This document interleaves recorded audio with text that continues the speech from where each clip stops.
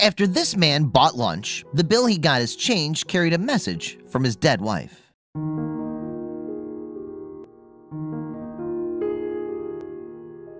When Peter Bilello decided to treat his granddaughter to lunch, he thought nothing about handing over $10 to pay. However, when he received his change from the note, he got the shock of his life. That's because one of the dollar bills carried a message from his late wife. Peter and his wife Grace enjoyed a fairy tale romance. Peter first met the love of his life in 1964 during a trip to his native Italy to visit his mother. However, little did he know that Mom had another agenda. While Peter was home, his mother was eager for him to meet a young girl she knew. In fact, she even suggested that the pair should tie the knot. However, the then 35-year-old Peter wouldn't hear any of it. "She don't know me, I don't know her," he pointed out to ABC News in 2015. But it seems Peter should have trusted his mom right off the bat, because when he met the girl, 23-year-old Grace Caruso, the pair hit it off straight away. Then just 40 days later, Peter made Grace his wife. Later that year, in September, the young couple moved to Hartford, Connecticut. It was there that they started their family, welcoming 2 children and eventually 4 grandchildren. And over the years, Peter and Grace's love stayed strong. Gushing about his beloved Grace, Peter said, "She was a very good wife, very good cook, very good mother. And what's more, the pair were inseparable. Wherever my wife would go, I go," Peter proudly revealed. So when doctors diagnosed Grace with cancer in 2001, Peter was right by her side. He stuck with her through surgeries, chemotherapy, and radiation treatment. And he was overjoyed when her medical team finally gave her the all clear. "I thought it was going to be okay," he said. However, just 3 years later, Grace's cancer returned. Yet again, she endured intensive treatment. And yet again, Peter was there holding her hand. "Me and my wife were together all the time," he revealed to ABC News. "She goes to chemo, I sit down next to her. And coming home, she lay down on the couch. She's very sick after the chemo, and I do all the work in the house." Peter was keen to show Grace just how much she meant to him. So in 2009, he came up with a novel plan to express his dedication to her.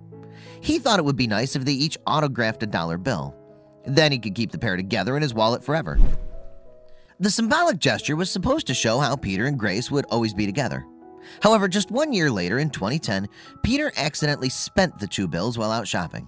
Almost immediately, the loving husband resigned himself to the fact he'd never see the notes again. With that in mind, Peter put his romantic gesture to bed and got on with his life with Grace.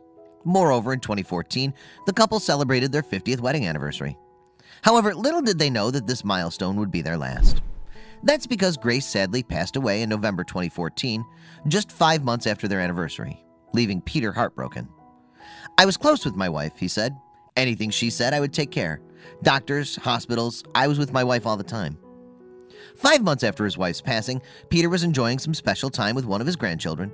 The grandfather and his granddaughter, Ashley, decided to visit a branch of Subway for lunch. And that's when a miracle occurred. Peter had sent Ashley into the store with $10 to buy sandwiches. So after purchasing the food, she dutifully returned the change to her grandfather.